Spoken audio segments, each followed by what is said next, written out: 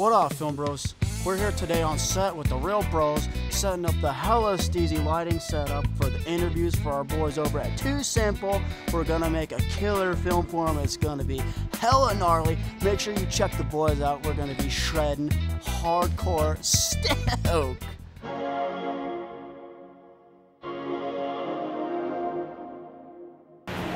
What's up, everybody? We actually got the team split up today, so we got half the team in Sedona with Ferrari and then the other half here at TuSimple in Tucson. So I got all the gear. We're setting up interviews today. Should be a good day. Let's see what's happening. What's up, everybody? Day 2 here down in Tucson at TuSimple's facility. Behind me is one of the autonomous trucks. We're doing a web series of interviews. It's episodic, so we're doing a lot of different interview setups throughout the warehouse. We had a great first day of shooting, doing 2 more episodes, and then 2 more days after that. So it's a nice 4-day shoot to round out the week. I'll run you through this setup right here. So we're gonna start with the camera side of things, one of my favorite sides. It's all the tech, the cool stuff. We're using our Dana dolly set up with the Modimo ST4 motion controller to give us nice motion controlled pan dollying. On there we have a Sony a7R III paired with an insane lens. We have the Zeiss Master Anamorphics. We've got the 35mm on here. I don't know if this is the first time that one of those has been on a small little Sony camera like that, but it looks beautiful. Our A-cam over here with the teleprompter on it is a Arri Alexa Mini LF, the large format sensor. That one has the 75mm anamorphic lens on there. And of course, we're pumping it all with Vaxis wireless into our Atomos director's monitors, AB camera for monitoring. That way client can watch it, give direct feedback, and crew can kind of monitor images, backgrounds, and what's going on. We got the Aperture 120Ds with the softbox domes on them, giving us a nice soft directional light on our talent. Over here, that's backed up by one of our brand new Nova light panels. These things are awesome, full RGB control. Got lots of lighting effects like police cars and whatnot. They're super bright.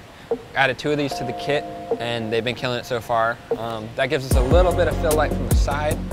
If you follow me back this way, all the way down there, you might not be able to see it, is our other Nova. It's on the green mode.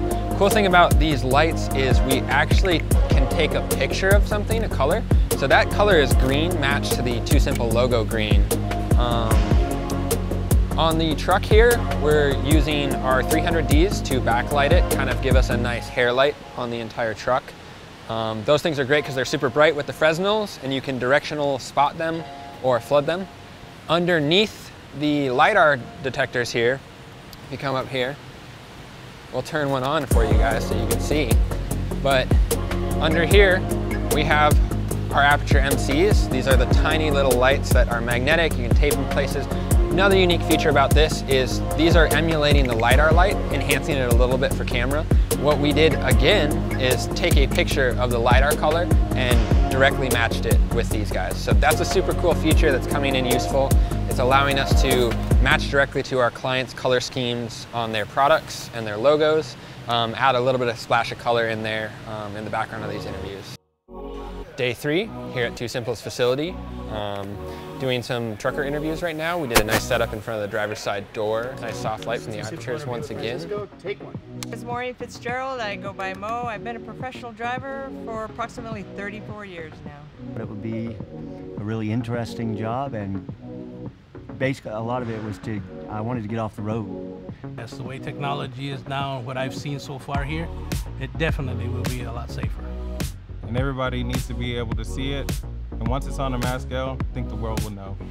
Welcome to day 4, final day here at TuSimple. First shot of the day today is a beautiful backdrop here. It's a diversity film for them, so we're featuring a handful of their employees. We have them reading a beautiful script in the same location.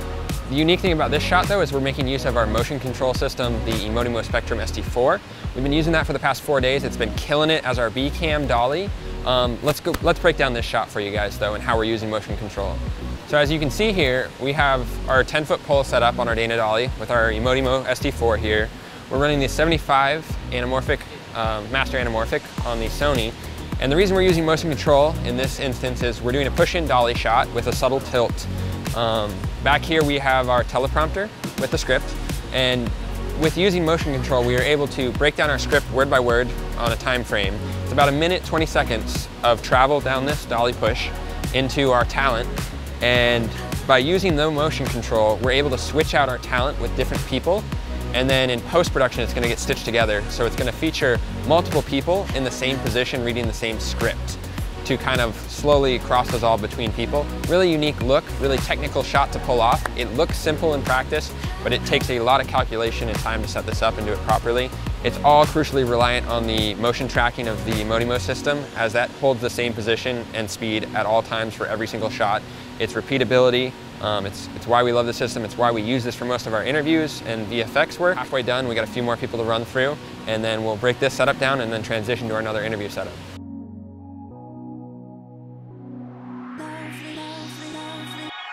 We made use of motion control in this shoot and many of our others. We're excited to be expanding our motion control unit by adding the Sisu Cinema C20 robot, as you may have heard on our social media channels. We'll be picking that up shortly after this shoot, bringing it back to Arizona from Texas. Really excited to play with that. This is a four-axis motion control unit. The robot is an 8-axis. It's insane, it's crazy, it's a big robotic arm. But in an effort to continually improving Reelbros Media and the specialty camera movement we supply, we're super excited to be adding a cinema robot to the roster. Gotta plug in the power and the positive, dude. Plus and minus. Cool. Yeah, they are sick multi-bebos, dude.